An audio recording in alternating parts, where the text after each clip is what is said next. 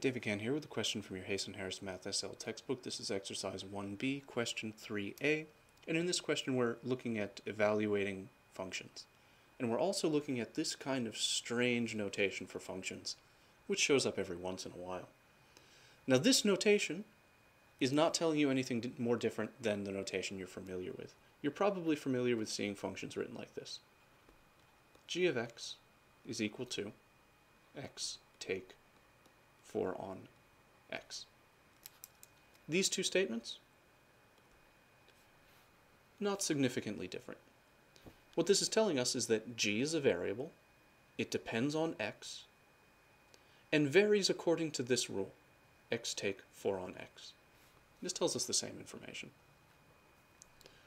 The question says to find the value of g when the stuff that it varies with is 1. And we know that the stuff that it varies with is x. So we'll find the value of g when the stuff that it varies with is 1. So that's when x is 1.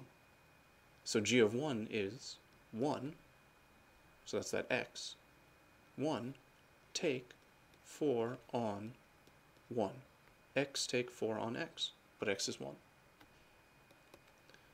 4 divided by 1 is 4. So this is 1 take 4.